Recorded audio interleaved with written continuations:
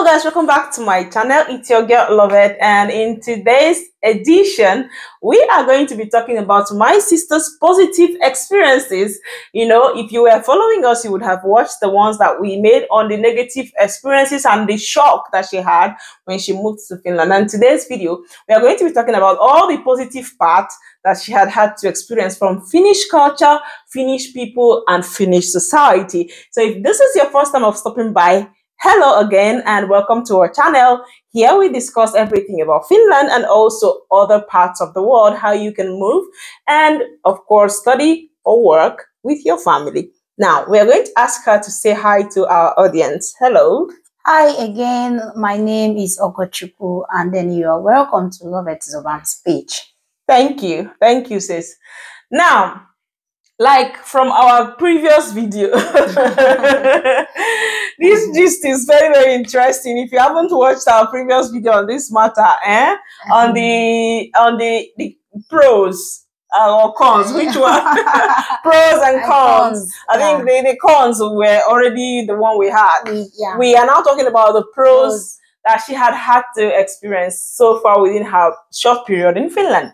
So now the floor is all yours. Tell us, what are the good things you've experienced from Finland and Finnish culture and the people? Yeah, you know, one thing about Finland is that I would say, as much as, you know, we are always fast to talk about the negative, you know, aspect of things, I would say that the positive things or the advantages of staying in Finland outweighs the disadvantages. Let us not Good that you pointed that out, because the person that watched our previous video will be like, why are we even here in the first place? And then guys, one thing I would also want to tell you is that you should not allow anybody, if you have always had this, you know, intention of moving to Finland, don't allow anybody to discourage you, or don't allow anybody to tell you Europe is not longer the Europe of yesterday. Yes, we died here.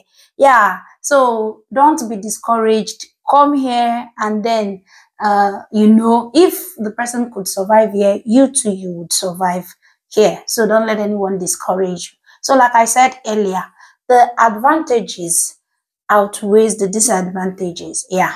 So, and then one of the things I've enjoyed since moving to this place is you know, like, you know, the ease with which you get things done.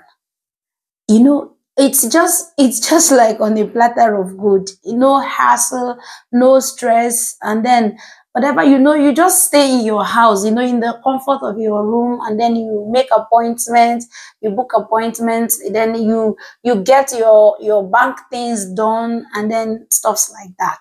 So things are very heat-free here, and then it's one of the things I enjoy. And the beauty about that particular point is that most of the services have online format, like pages online where you log in, do your transactions, book appointments if you have to, get your tax certificate or tax card if you have to, you do it yourself from your computer. Like, it's you know, the other day, about 3 days ago, I am actually expecting a mail from Posty. So, and then I told my sister, yeah, I remembered my address is in Kayani. And my Posty address is in Kayani. And then I wouldn't want, since I am here in Helsinki for the summer, I wouldn't want my post to go to Kayani, because I need to be knowing, you know, be up to date with what I am receiving, to know when I receive important things. The bills come with post. So, and then I was like, oh God, how do I, maybe I was like even asking her, please, sis, you need to take me to DVV again, I mean to Posty's office, so that I can change my postal address to this place. So, and then my sister told me, why do you need to go to Posty's office? You can change your posting address online. I was like, how? And then she said, go to Oma Posty. Okay, I went to Google and typed Oma Posty. And then just like that, I changed She did it all by herself. and then I changed my Post post address address to to here. this place. And then, in fact, like about 2 hours later, they told me that my Address, change post. of my posting address has been successfully changed. And then the following day, I received a mail here Yeah. in Helsinki. Yeah. You understand? So The system is functional. yeah. And then I remember also when I had to, you know, sign some things. I am supposed to sign a contract. Yeah. But then I was in Helsinki, I was in Kajani, and then the contracts, I was supposed to sign the contract in Helsinki here. So, you know, having to move from Kajani to this place just to sign something, from Kajani to Helsinki is like 7 hours plus, or 6 hours plus to 7 hours. So, and then I was surprised when they sent me the contract on my email and just said that I should use my internet banking details to sign the contract. I was like, what is this one again? How can somebody use internet details? You know, now all of us, we are using bank, you know, your bank app, your normal Nigerian bank app, like First Bank app and all that. That is your ID in Finland. Yeah. And then they said I should log into that and use it to sign the contract. And then I was surprised. I signed into my internet mobile bank app, and then before you know it, under 2 seconds, they sent me a message in my email that I have successfully electronically signed the document, and then thank you for signing. I was like, oh my God. I was like, oh my God, what is all this? Yeah. And then, you know, as it is unfolding, I was enjoying the whole thing. You know, the fact that you don't have to stress yourself to get anything done. Yeah, the fact that you don't have to stress yourself. You don't have to queue. Yeah. There is no queuing anywhere. Yeah. And then the fact that another thing I enjoy is the fact that sometimes, like, you know, being that, you know, you have to pay light bills, sometimes we switch off the electric bulbs, you know, to avoid energy consumption. Save energy. Yeah, to save energy. Sometimes I'll be like, okay, so sometimes when we off the lights, and then I'll be like, oh my God, I was never taking lights. And then my sister will tell me, like, oh, which never are you talking about? So yeah, the fact that everything is always available. They have not taken the light since I moved to Finland in how getting to how many years now? I cannot count. Yeah. But there has never been a time where there is no electricity. Like never. Like in years. Yeah. And she's like shocked by that. And then I was too. Yeah. And then the fact that everything, anywhere you are going, there is no way you are going in this Finland that is not on the map. You hardly get lost here. That is how this place is. In fact, if you want to go to a place tomorrow, you can actually Google, search it on the map, see the building, the color of the building, and then the exact place you are going to. So immediately you see the building. Even the streets. Yeah, immediately you see the building. Even the thing that are close, that is close by the place you are going. So that immediately you see the building, you know that this is the place you are going. Yeah. And so many other things. Yeah, we know, like I mentioned in the previous video, that these people, they like their distance, they like being alone. But the fact is this, I think it is the system, maybe their system, that has made it to, you know, made them to understand that function independently. That people need to function independently. So I think they grow up functioning independently. But the truth is, when you are about to like kind of crack that wall, as in like when you have given them the reason to like open up to you and then be friendly, they are one of the most friendly people, and then they can go extra miles for friends. You. Yes. So if you are moving to this place, it should not always be about what you will gain, or always looking for a shortcut or an easy way to getting things done. They don't like it here. So once you come here, follow them the way they are, and then take it easy with them. And then before you know it, you find them opening up to you. And then when you are friends with them, they can go extra mile for you.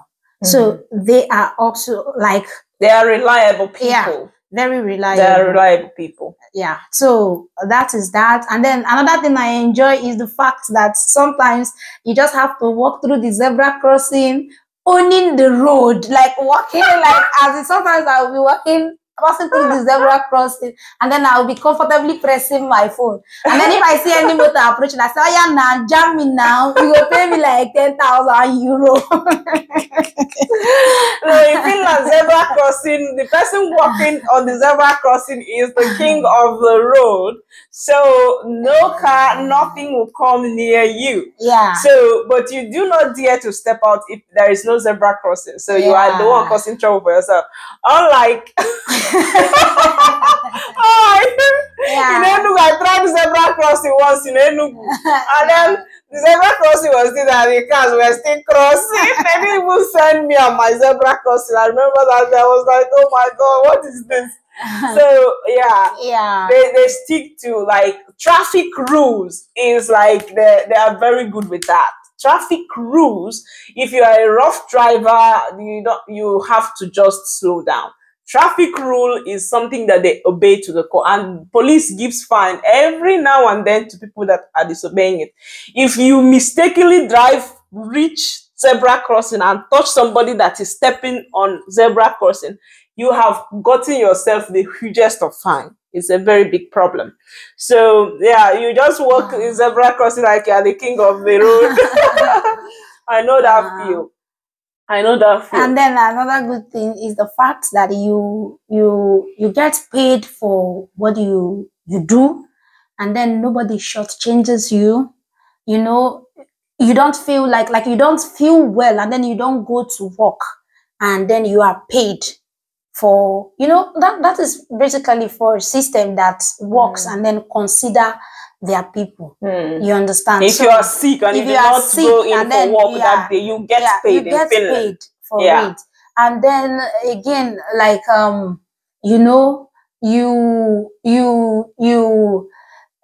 sometimes like you feel down, and then you go to work, and then you find someone asking you, like one of your supervisors will ask you like, do you want to take the day off, like if you don't actually feel good? And then it will not be left for you to say, oh no, I can manage, or something like that. People care. Yeah, they care for their workers. Yeah. Now, what about the food? What about the food? This is like guys, I took this girl to a boat trip, and we paid for buffet for endless food and endless drinking. For 2 hours, I mean 3 hours. For 3 hours, I think. Yeah, 3 hours. 2 hours, roughly 3 hours. 3 hours. You can eat anything and drink anything. There are ranges of wine, ranges of beer, whatever. She did not eat anything, and the little she ate, she threw it out like throughout everything. The night. Yeah, like, that was because I actually, I think that was because I ate too much. I ate too much. And not just that I ate too much. I don't know what happened, but I think I was seasick. Being on top of the ocean. On top of the ocean. Yeah, that was actually what happened. So I was seasick. So it's not really about the food. The food. So, okay. But that is for that day. But every other thing, I don't know when I will get used to this people's food. So I still stick to my Nigerian food. Their food is really good and delicious. Okay, and bland. Just like the thing about is that just the way their people are, they are plain people. So it kind of represents in their food. Although their foods are not usually plain, but it's not so spicy like this Asian or African food that you they don't have taste. Like they don't have oh my God, so they don't have taste. They have taste. What I'm trying to say is like, okay, at least when you are eating like our food, you say like, oh, it's tasting like this, it is tasting like this. It's not like, I'm not saying it's tasteless, but you can't even place what it is tasting like. Like imagine that So, and then I'm wondering how they are enjoying it. And then she'll be like, sis, you are missing out. Missing out on Guinea. She's missing out, honestly. You know? Finnish food is And then really good. She'll come around, I believe she will. You'll come around. And then my nephew will be jumping about, macaroni latte. I say, you are who is latte. Yeah. So anyway, I think that's basically the most positive things that you have to say about Finland. Is there any other thing you're missing? No, except of course as the year progresses, if there are other things that are I find more positive things and stuff would happen, and you haven't actually had like established relationship with one-on-one with Finnish people. No. I think the closest you have had is your teachers, just my teachers at school, and then my friend, which you have been close to as well. Yeah. So you have more time to explore and gather more experience and talk more about this. The people and the culture. So guys, I hope you like this video. If you did and you really want to see more of me and my sister, if you really do want to see us more, let us know in the comment section, because I'm trying to drag her with me, but she's running with her two left legs. Anyways, if you like this video, please give it a thumbs up, subscribe to our channel, and do you have few words to say to my audience before we go? Not really, but just like I said before, and just like she said, please, if you are already a subscriber, thank you for subscribing. And then if you have not subscribed yet, subscribe to the channel. Thank you for watching. And see you all in our next video. Bye. Guys.